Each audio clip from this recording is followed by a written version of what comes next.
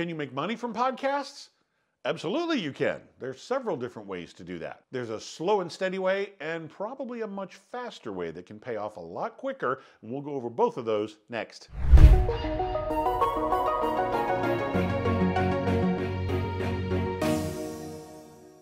By the end of this video, you're going to have a really good idea of which direction to take your company's podcast, how to get it up and rolling, and what to focus on for your customers. So let's go. Traditional podcasting is kind of like television. You're going to come up with a really great show. Tons and tons of people are going to come out like at 8 o'clock on Thursday night, right, and watch the show. Well, the cool thing about podcasting is you're not locked into Thursday night at 8 o'clock. But what you're shooting for is that large audience. Because just like in the TV model, the more eyes that are on the TV show, the more ears that are on your podcast, sponsors and advertisers are very interested in reaching those people, and it's probably going to be something that's similar or related to, or your demographic, your listener, is very interested in. For example, let's say you're doing a bass fishing podcast. Don't you think a boat manufacturer or a lure manufacturer or a fishing rod brand name would love to talk to your people? Of course they would. That would be the way to do it. You get a successful show and somebody comes along and says, hey, let me talk to them about what I have to sell, because they're obviously interested since they're listening to your show. That is the traditional model, the traditional advertising for entertainment model that is for radio stations, for TV, for all that type of entertainment. Get an audience, and then advertisers will pay for access to your audience. That's the whole point. You can also do that with your podcast. The more you start to show some momentum and a success rate, you can go and approach some of these sponsors yourselves just to get the ball rolling. Expect some no's, expect some I'm going to say closed doors in your face, not necessarily slamming. And then there, of course, will also be some sponsors that will come to you for various things. That's just the tip of the iceberg. There's plenty more that you can do as far as, say, sponsorships, and you can do live events and have people pay to come to those. You can have your own little webinars and conferences and meet and greets. You can do swag, anything from coffee mugs to hoodies to t-shirts to all kinds of stuff. Anything that you think you can sell, exclusive access to exclusive content that's beyond the show. Maybe another private interview with your host. That kind of thing would be an extra charge if people wanted to come and see the behind the scenes stuff. Or if you've been recording all of this in video and you just publish the audio on your podcast, but if people want to actually see what happened, they could pay extra and catch the video version on your YouTube channel. There's all kinds of ways that you can monetize your podcast to make it the traditional way of gaining an audience and then charging either sponsors to get to your listeners or charging your listeners for added benefits. But the main focus that you're going to find in this particular model, this particular business model, is to build the audience. You want more people, you want great content that they're clamoring for, and then basically getting the word out that, hey, I exist. If you're interested in this stuff, you need to come listen to me, and this is where you can find me. That's going to be the self-promotion. That's probably what you're going to be doing more than producing episodes. Promoting your podcast, promoting the episodes, and trying to get more and more listeners so you can end up charging access to those listeners or selling directly to them. So if you've been thinking about a business podcast, if you've been thinking about, say, a business YouTube channel, or maybe even dabbling in some other audio version, like maybe radio commercials for your company, this is the place. This is the place. I hope you would subscribe, and you'll see that we cover all of that here and get you up and running quickly and efficiently and very cost effectively.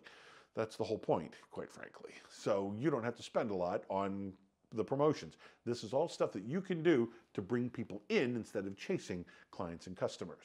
So be sure to like and subscribe, and take us along for the ride.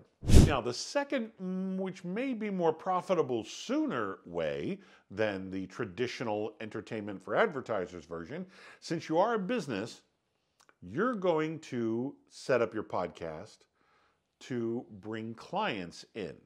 And the way you go after clients is simply by meeting them where they are. The way I like to look at it is, think of them, they know that they want to go on a cruise. They know that they're, I'd really like a tropical island, maybe some mountain hiking, maybe some gorgeous flowers, some pristine beaches.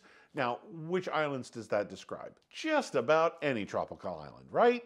Quite a few, that's for sure. But as they narrow down their searches and as they narrow down their information, they're going to start to find you. They're going to ask a question and, oh, there's this person here that I recognize. They had this other video that we just bumped into. Basically, they're on their search and there you are on the beach already waiting for them. See, they know what they want. They haven't found it yet, but they just don't know about you. So what you do is you start answering the questions that they're already asking, and that puts you on the beach before they even get there. Once they know, like, and trust you, they see that you're starting to pop up all over the place because, gosh, this guy knows all about me. This woman knows all about me. They're answering everything that I'm thinking. Well, there you go. Now you become seen as the expert, and hopefully your beaming personality will come across. And like I said, the know, like, and trust factor goes through the roof. And then they end up hiring you. That happens a lot faster than trying to build an audience of hundreds of thousands and getting a whole bunch of listeners downloading and listening to your podcast. When you niche your podcast to your business customers, that's when you start to see a lot of success. So how do you find these questions? The two really great well, first of all, there are a bunch of SEO programs out there, for example, like SEMrush.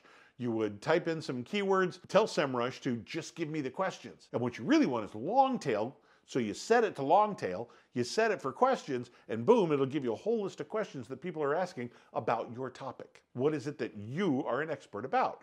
That's what you're going to be talking about. You take those titles exactly and make that the title of your video. Then give them your answer. And the next time somebody does that exact same search, which they're doing, that's why it's popping up so much, it's because people are asking the exact same question verbatim again and again and again. Now all of a sudden you're the one popping up. See, that's you on the beach. So here you are already there because you've done your SEO research. They're just typing in questions that they want answered. Turns out they're not the only one asking that question. So you figured that out and you made the video for that question. Boom, you're there. Another place that you can find it, there are a couple good websites. One is called answerthepublic.com, and the second place is alsoasked.com. Both of those give you a really neat layout. You type in a couple keywords, let's say tropical vacations, okay? Tropical vacations. Then it'll draw out this like mind map type of thing for questions, and they go 2 questions deep. Now what's really cool is, first of all, this first branch gives you like 6, 8, 10, 12 questions. You can click on that first branch, or you can click on any one of these questions and go even deeper. So you'll have more and more and more questions. You've got all kinds of stuff that you can start making videos of and start giving your answer to all these questions that are already being asked. So jump on board, start answering questions, and that will be your podcast episodes. It's really simple to do and very, very effective. So along the same lines, now that you're cranking out all this audio at a record pace, congratulations, you podcast monster. How do you edit it all? Well, I've got some suggestions for you. Click in the description down below. There's a link. Click on that link and you'll get my free guide to free audio editing software. Now's a great time to grab it. It covers both PCs and Macs, all kinds of programs that do all kinds of stuff, and depending on what bells and whistles you want, the best thing is they're all free. You can try them all out, kick the tires, see which one works best for you, which one do you feel most comfortable with, which one feels best to you. That's the one to go with. Editing audio, it's not simple, but it doesn't have to be as complicated and complex as most people make it out to be. So grab your free copy of the free guide to free audio editing software now. I'm Nic Natarella with AdWise Creative. Thank you for watching.